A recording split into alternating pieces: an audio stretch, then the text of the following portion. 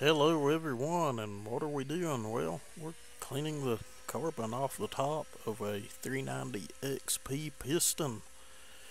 We do work up here to kind of a mild polish on it, but this video I just wanted to try something different. Seen all my videos are kind of looking the same, so thought I'd do something different. But right now I've got not really what you'd call a coarse cartridge roll, but maybe like a worn out coarse cartridge roll, and we are getting all the carbon off the top of the piston. I myself personally will not even check any kind of timing number, any kind of squish, unless all of the carbon's been removed from the squish band from the crown of the piston. That's just me, to each their own. Everybody can do what they want to do, but that's just the way I do it. But yeah, we do work up here in grits, finer and finer, to a piece of Scotch-Brite. It ain't a mirror finish on it, but it's good enough. Carbon will be less likely to pile up and stick on it in the future. And at the end of the day, it all has a lot to do with your oil mix you're running and how rich the saw's running. But in most cases, polishing does kind of prevent that. And here we are doing basically the same thing to the combustion chamber itself. And guys, you'll have to forgive me, I did not video any machine work at all when I start a video out that way. It just seems a lot of my following will click right off of it. Don't know the culprit behind that, but it is the case. And boy, look at that pretty squish band. This is after the machine work. You either like it or you don't. They do run better with the machine work. I'll argue it with anyone. And we're checking the squish. Got her dialed right in exactly where I wanted it. And of course we're mapping the saw out with the degree finder and the feeler gauge. Just the way I like to check all my port timing. You guys that follow the channel know that. If you're new, I welcome you and welcome you to check out some of my other videos. I've got a little different way that I like to do things, and it's really consistent and it works great for me.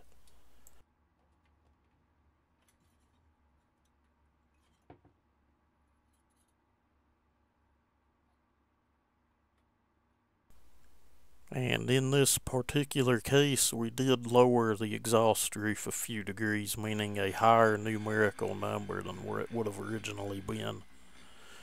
And we are at the exhaust port, starting out with a pretty coarse cartridge roll. I think this thing's like a 60 grit.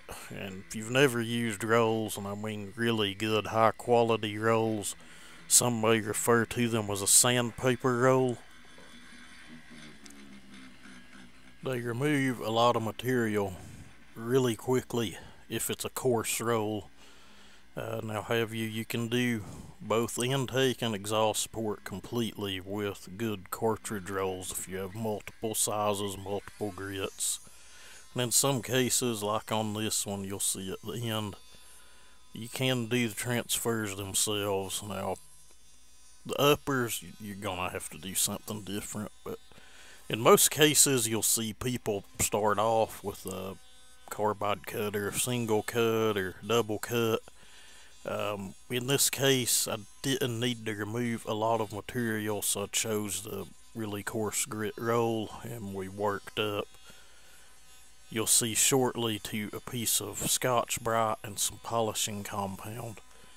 I'd like to also add, when I do these videos like this is not the whole process. I'm just showing you kind of a ballpark of what is generally going on.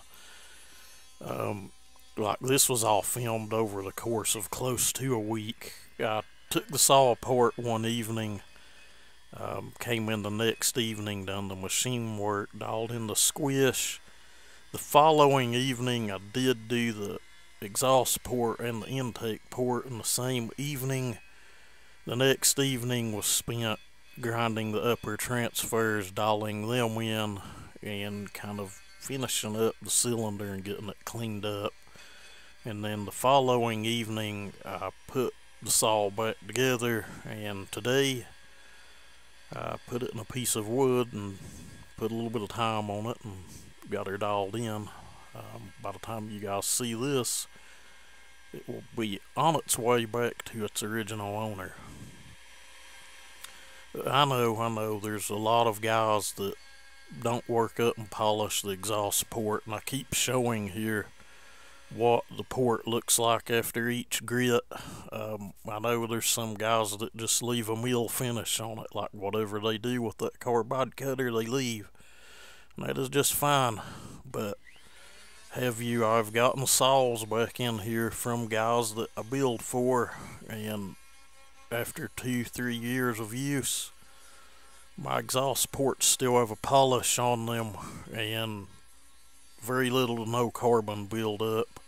And these are logging saws and tree service saws, firewood saws, saws that have had heavy use on them. You can just take that for what it's worth, I guess, but I do polish the exhaust ports. I think it's worth maybe 1% airflow gain over an unpolished port, so probably not really much of any of a performance gain.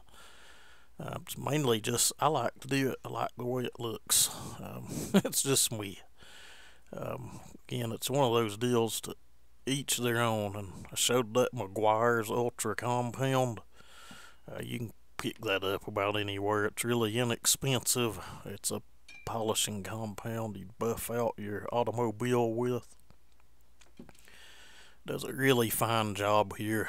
Sometimes I'll use work up like a 2,000-3,000 grit sandpaper with just like WD-40, or you can even use water if you're using wet or dry paper. It really doesn't matter. But Scotch Brite and this polishing compound, it really lays a good polish on things. Again, it's just personal preference whether you do it or not. It does add a little more time to the procedure, but I don't know, I just do it. It's just me. Whether you do it, it's up to you or not. But if it's 1%, that's a 1% gain you didn't have.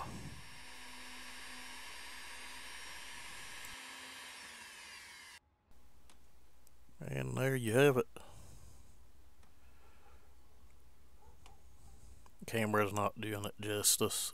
It is really like a mirror. And about every saw that I do for somebody, that's about what you're gonna get. Some of my own saws I don't work up that fine, especially if it's something I'm playing with or know I'm never really gonna use much. And here, showing that coarse roll, we're gonna go in and use that to lower the intake floor, which really all I was shooting for was a couple of degrees, because after the machine work it was really dang close. Again, back to that exhaust reef, I didn't raise it a bit. It was set right where I wanted it to be after the machining. You gotta kinda, if you're going for one spot with these rolls, you'll see I kinda use a circular motion in and out. I wish there was a way I could get in a video and actually show what's going on, but we'll work on that maybe in the future. But I'm working that floor. Normally I'll go with a big wide flat floor, but on this I chose to stick with the stock shape on the sides of the port and on the floor. Like I said, it was really close to where I wanted it anyway, and there was like a lip where the plating overhangs, and if you ported a Husky cylinder, you know that plating's thick and you kind of want to take your time with it. But here I'm kind of showing how I shape the roof of these ports. I'll show the end of it here in a little bit, but back to taking my time on things. This is not all I do, it's just a little small portion of the work that I do with the tooling. Again, just trying to put a video together to kind of show you guys what's going on in general. But back to the rolls, if you've not used them, they're probably not for everybody. They're not the cheapest thing in the world to buy. The set that I used to buy kind of tripled in price, so now I've got to where I'll buy just one particular size and grit in bulk. When I run out, I'll order more, but trying to give a good look at what's going on there. Some people call that a lung or kidney bean. Really, really mild the way I do it on my cylinders, and I think it aids in getting airflow down the end of the crankcase where it's supposed to be. Who knows? It may not do a thing. But there you can kind of get a look at that shape there. I'm trying to get up as close as I can, and that camera's good enough to even picking up that rough texture. It's like a cat's tongue, I guess you could call it. 60 grit.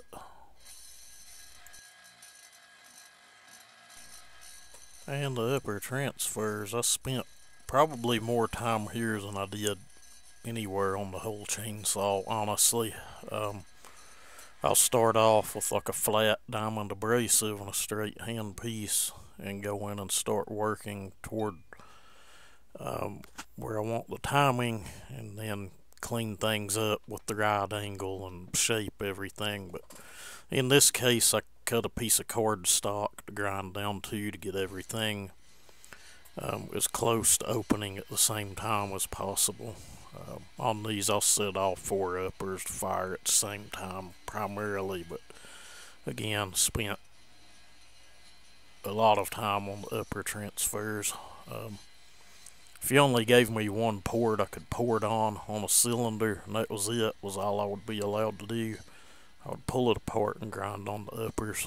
I think they do more for torque and RPM than about any of the ports in there. And there'll be people argue that. I don't really care, it's just my opinion.